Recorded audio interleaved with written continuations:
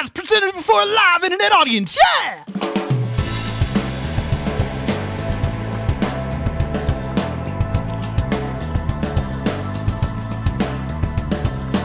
Hello, everyone, and welcome to Jupiter Nite, or I should say, good evening. My name is Chris. My name is Jeremy. This episode of Jupiter Nite, it's about a few things, really. We're going to tell you about bionic eyes.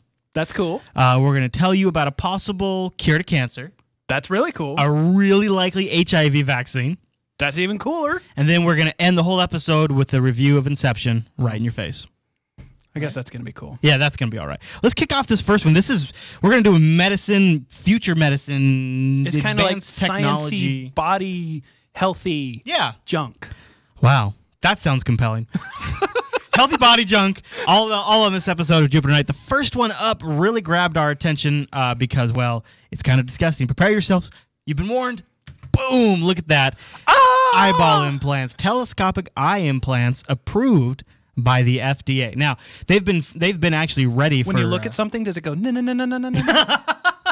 No, no, no, no, no. It is funny, right? Because you only have one in one eye. And the other one you have to leave for, what's it called when you have to perceive Depth things? perception. Yeah, that.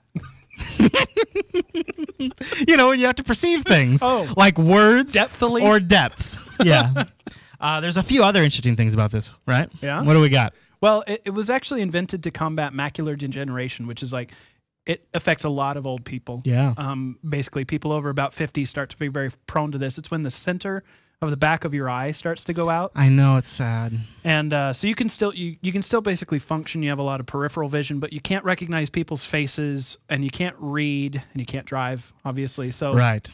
That's the big thing with this, right? Is they're talking about it's hopefully going to give the people the ability to recognize faces again. it's not working so well. I mean, most of these things that are like major. Right. Okay, first of all, it costs $15,000 just for the equipment, and then you have to pay for the surgery and everything to have it installed. I think though they're hoping with the FDA approval that for people over 70 they're going to be able to get it covered by Medicare. Well, yeah. I mean, that's probably why the price is so high to begin with, because I don't want to go on that rant. Yeah, but exactly. It works only about 75% of the time if it works at all too. Yeah. But if it does work, you can go from a really bad case of like almost no vision to a moderate case of no vision. You see, if I was going to spend that much and only have a 3/4 chance of it actually working, I would want it to really work. And then in the 3/4 chance, if it does work, it's moderately good. But then again, if you had vision all your life and as you got into your older years, you could no longer see, you might be willing to do whatever it takes to see again. You know? So you never know. Maybe. But if it gets covered by insurance, then that would be a very good thing for a lot of people. Well, it's approved by the FDA, so hopefully this will awesome. actually be available to more people in the near future. Yep. It's interesting, too, because after they implant it, there's a bunch of therapy they have to put people through because they have to teach you how to operate with telescope in one eye and none in the other. I heard they also have to replace the cornea, and they didn't say with what, but it's because the implant itself is too large for most. Yeah, and it has eyes. to kind of sit over the area that's still not totally damaged. Mm-hmm. Oh, that's pretty wild. Pretty wild. And Which means probably if somebody got one of these, you could see it. I guess. Like if you were this close to them or something. Dude, right? What the hell is wrong with your eye? You got something on your right. Oh, it's in your. Oh. It's right there. No, between. Right. What if I have perfect vision? Can I get one like you're saying to and then like see through walls? Yeah. Let's talk about this next thing. This is another huge advancement in medicine that is looking extremely positive, and that is a major breakthrough in the quest for an HIV vaccine. This is really recent stuff. I think the papers just came out last Thursday as we're recording this on a Monday. I should point out, though, that most people are talking about seeking a cure for AIDS. This is a vaccine. Be a cure. This is a vaccine. But when vaccines for polio and smallpox were discovered, I mean, you barely ever, within probably a decade, it was pretty much worldwide cured. I mean, sucks to be the people that already had it. Yeah, you got to weed through all the infected. Yeah. But then once those people are weeded out of the herd, sorry if anybody lost anybody to polio. Or smallpox. Even the concept of that's humorous, right? That you would have somebody die from polio or smallpox because it's so uncommon in the developed world. Yeah, developed countries, right. But HIV... That's everywhere. That's yeah. Some places in Africa, I've heard that like over 50%, maybe even like higher numbers, like ridiculously high numbers. Are you kidding me? Of the population has HIV. Are you pulling my stick right now? No, it's really bad in undeveloped countries. That is too bad. Stupid bad. Here's what's interesting. The origins of this vaccine that they're looking at actually come from the antibodies being produced by an HIV-infected patient, a 60-year-old man. Well, that's usually how vaccines are usually created one of two ways. They either take a dead virus, right, and force your body to create antibodies for it, like or the they flu take shot. the antibodies that have already been created for it and adapt them to it. Well, and they don't know why his body is producing these antibodies, and they say if they can figure out what's unlocked his body to start producing these antibodies, they could probably unlock it in everyone. At the genetic level. But if nothing else, they can look at his antibodies and try to reproduce those. This is the part I found really interesting, though, is that HIV is a very mutable virus, is what they call it. It mutates very easily, but they've actually been able to pinpoint a portion of the virus that almost never mutates. Oh. And that was a very recent discovery that is made up until just a year ago. Previous attempts only had a cure or a prevention rate of like under 30%. Yeah. As low as like 4%, I think. There was 3 years even ago. just a breakthrough in Thailand just recently that only managed to achieve a 30% to 40% best case results. This vaccine's, the people are thinking possibly a 90% vaccination result.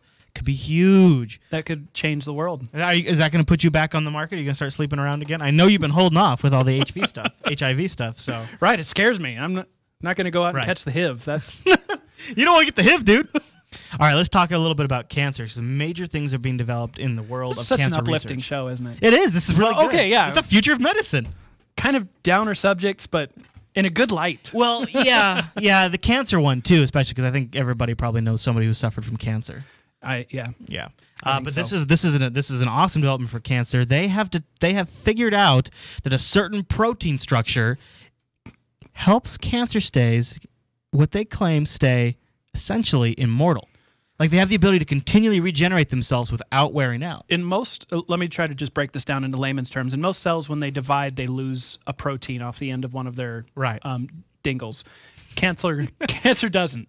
I don't know if it's because the proteins are better formed or what, but when they replicate themselves, each one is just as healthy as the original. They apparently are either taking advantage of, or there's an enzyme present that prevents the breakdown of this protein. Right. And scientists think that if they can maybe figure out this enzyme or something like that, they might be able to cause normal cancer cells in someone else's body to start breaking down, because this little protein that keeps them from doing that, this little tip that breaks off, right now does not break off, but with the protein gone, it might. Well, and then cancer would essentially die like a regular cell. The big thing, I mean, it would make tumors much more easier to treat, but it would also make it so that cancer would be much less likely to metastasize. That's when it enters the bloodstream and spreads throughout the body. Because once it was thinned out in the bloodstream, it would die. This is interesting. So I'll just read a little bit here from IO9. Cancer cells are effectively immortal, unaffected by the process that causes regular cells to stop replicating and die. But now we've found a protein that gives them immortality. We found that protein, and maybe even a way to switch it off. Every time a normal cell reproduces, it loses a little part of its protective tip near the edge of the DNA. These bits are known as telomers? Telomers? Telomeres? Yeah, it's a hard word. And once sounds like a dinosaur, though. Once they've become too short, these tips, they fall off and the cell stops reproducing and dies. Cancer cells, however, are able to prevent their DNA strands from losing this little tip, and it effectively causes them to be immortal. So you knock this little tip off, you're knocking cancer out. Yep. And they're getting closer and closer every day. I also wanted to point out that this research is being done right here at Washington State University. Yeah, buddy. Go Washington. Washington State brings you wonderful shows like Jupiter Nite and possibly a cure to cancer. For cancer. Boy, that's a win-win. Yeah. So this last story. The thing that I'm still curious about this because actually somebody asked this in the chat room as well. And if we know what causes cancer cells to be immortal, can we just make other cells be immortal? But then wouldn't all cells be cancer cells? Well, if they're all cancer, are they bad? I don't know, dude. You got to ask Wolverine. That's not a question I can answer. It might be a curse to live forever. Yeah, exactly. Unless you've got claws. Yeah, and awesome healing. Well, I mean, if the cells are immortal, right? Yeah, that's true. But you also have that thing that makes them repair fast. Oh, right. Right? You got to have probably not just the telomeres. That's some sort of extra super protein enzyme that he's got. Yeah.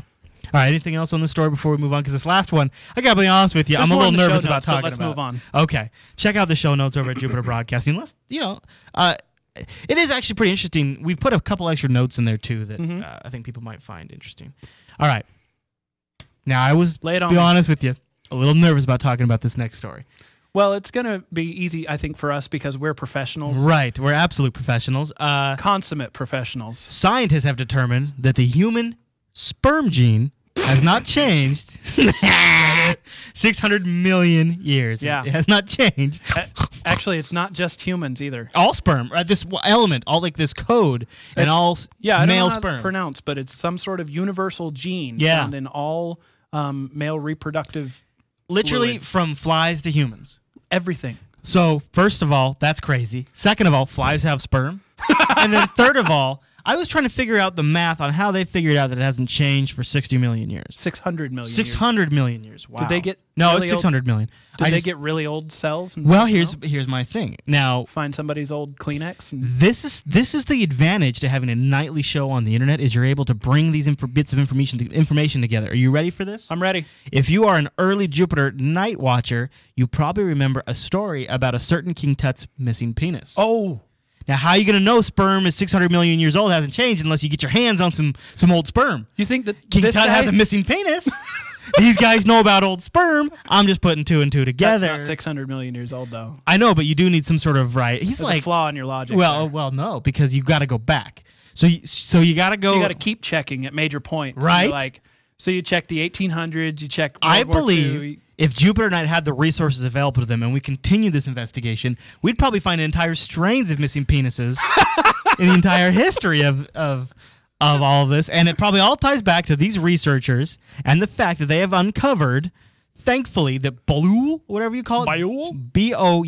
Yeah, it sounds like bile. That's bad. It's in everything from flies to roosters, sea anemones to humans. And rainbow trout. It's this sperm gene that has remained the same for basically ever. And why this blows scientists' minds is one of the things that changes the quickest and the most frequently in all species across the board is our sexual reproduction genes, because that's extremely aggressive. Yeah, and it's extremely important to the continuation of the species. You got to be the best sexer. Yeah, you do. That's right. So it's interesting that it's gone this long and this aspect hasn't changed, so they don't know what it does, but the extension of that logic is it's probably extremely critical. Yeah. That or it's your appendix, and it doesn't matter at all. Could be the gene for your appendix. Who knows?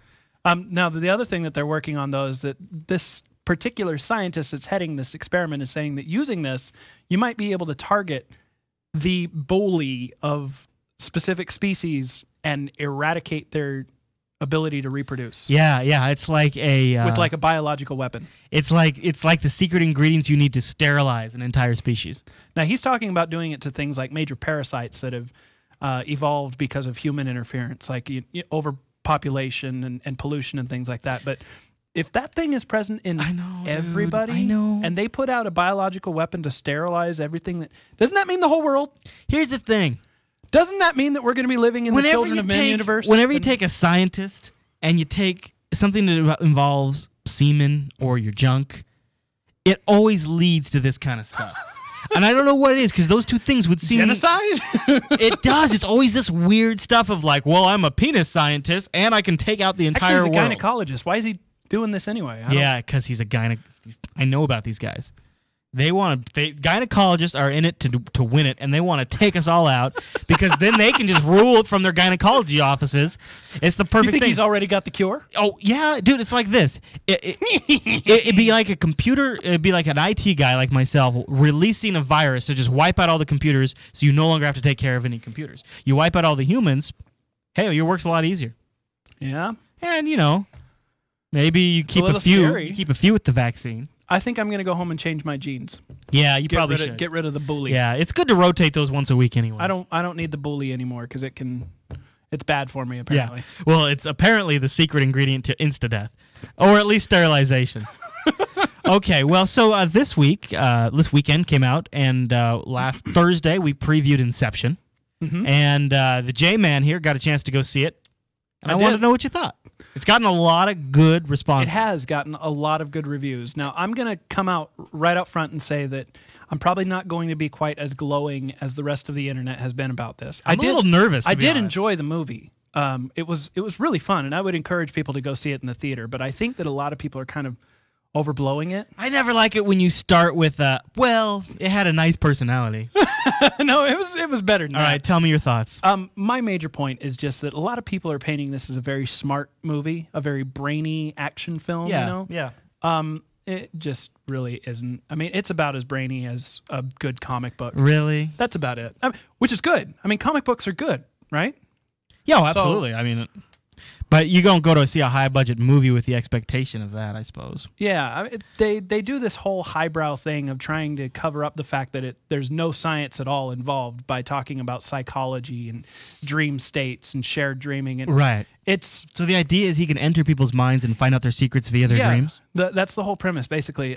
He learned how to do this from somebody. It sounds like his father-in-law or something. And he became a thief because something went wrong. I'm not going to give that part of the story away. Okay. But he became a thief that steals ideas from people's dreams. But now he's been hired by somebody to implant an idea in somebody's mind. That's the difference between extraction, which is stealing the ideas, right, and inception, which is placing the idea in somebody's mind. Gotcha. So it's a very interesting premise. I just don't. It's not as smart as everybody is making it out to be. Plus, Leo DiCaprio is not a very good actor. Snaps! I thought he was pretty good in The Aviator. You know, he's decent. There are worse. Nick Cage, you know, he came out with a movie this weekend, The Sorcerer's Apprentice. Again, hitting it with the Nick Cage hate. 2 episodes in a row. Take that, Nick Cage, to the ribs. I don't know. I don't mind. I'm not Mr. Leonardo DiCaprio over here. I'm not going to try to defend him. This role could have been played just as well by Keanu Reeves. And whoa! That's saying something, isn't it? Whoa! That is the most hate I've heard about this. Whoa. Now, people in the chat room, they liked Inception. I don't hate it. It's a good movie. It really is a good movie. I just don't think that it deserves quite as much hype and quite as much love as a lot of people are heaping onto it. That's fair.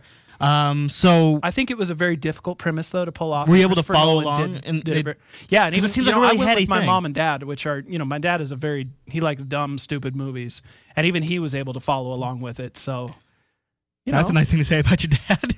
Well, it means that the movie is not quite as smart as everybody is portraying it to be. I see what your point was. Yeah, because sometimes with those dream movies, my dad doesn't know how to use the internet. He'll never see this. The internet. That's that series of tubes, isn't it? But those kinds of movies can be good. But yeah, it was sold as like extremely okay. Should I go see it? A very cerebral experience. Should I go? Yeah. No, it's a good movie. Just don't pay full price. Is it a matinee movie or is it still a full price movie? You know, it's a full price movie. All right, that's not too bad. It is enjoyable. Okay. I'm not going to downplay that. It's a good blockbuster, and the visuals are fantastic. Yeah. The only visual I've seen so far is of the city folding up in the trailer. That whole sequence is just phenomenal. Yeah, it looks amazing. That is actually the only sequence I think in the movie where they actually kind of got dreams right. The rest of it, maybe it's just a personal thing. I've done a lot of studying about like lucid dreaming and nightmare states and dream interpretation. So this is kind of up my alley. Gotcha.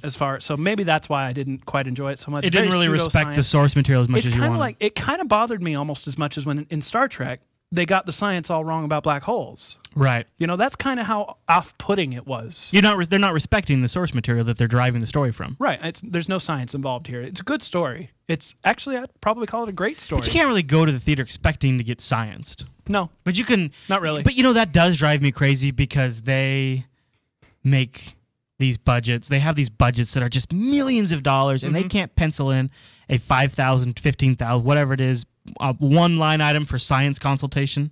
Well, it looks like they kind of tried to some in this movie. They did shoehorn some rules into the dream state and stuff like that. But that also made the beginning of the movie a little bit long, a little bit dry, a little bit exposition. Oh, they had to set all that up. They did it well by putting it all inside of an action wrapper. You know, the whole movie is a heist movie wrapped inside a psychological thriller, wrapped inside a sci-fi, big-budget visual extravaganza. That sounds awesome. It is. Okay. But if you can't turn off the brain fully, you're gonna have to turn off your brain and just enjoy it for what it is because it's a great movie. And we know you're watching this show. We already know you have the ability to do that, so Absolutely. We're not worried about you guys at all. Wait a minute. I know you're just waiting for us to finish so you can turn it back on. Why don't we do that? All right, everyone. Well, thanks so much for watching this episode of Jupiter Nite. Now, I wanted to mention we've got a couple of things coming up. First of all, the first episode of Brian Lunduke's Jupiter Files just came out. Presented in glorious black and white. That's right. I like it. It's really very visually It's a style. It's a choice to be retro. Head over to jupiterbroadcasting.com. Look for that. Also, coming out, and we'll keep you updated tomorrow. But the plan is, depending on if everything works out with RSS feed-wise, the Northwest Goofballs, a football podcast, will be launching on Wednesday. Now, correct me if I'm wrong, but it's football right now, and then it'll be basketball later. I think that's kind of the idea, yeah. As the football season ramps up, it's going to go every other week. Once football season hits, it's weekly. And then when football season ends, the show is likely going to transition to a basketball-based show during that season. And the show is done by Justin from Legend of the Stoned Owl and Ryan and Dan, two new guys who you've never met before. And these guys freaking love football. Yeah, I honestly, I wish I knew more about football because I've sat in and listened to a couple of their podcasts, and I'm like, you guys know what you're talking about. It's funny. This is interesting to listen to. Yeah, because I don't know anything about football, and I just try to pick up, like, through osmosis little things. And I have picked up a couple of things. We've got the first two episodes already shot, and it's all audio, so I shouldn't use the term shot, but it's already recorded, and I loved them both. So I'm excited for it. That'll be the Northwest Goofballs. We'll give you an update maybe in tomorrow or even Wednesday's show, how that's progressing. Okay, everyone. Well, anything else before we wrap up? No. All right, there you have it. There's also the forum. You can go over to jupitercolony.com. I said no. Oh, okay. What about the Facebook? Okay, facebook.com/JupiterBroadcasting. Okay, I think that's it, right? No. No. In fact, we're planning to do a live Stoke gameplay this weekend, That's so keep true. watching the Facebook. That's where we schedule it. Yeah. Yep. Keep an eye out for that. Probably coming up this weekend. Okay, everyone. Well, until tomorrow night, thanks for watching, and we'll see you then.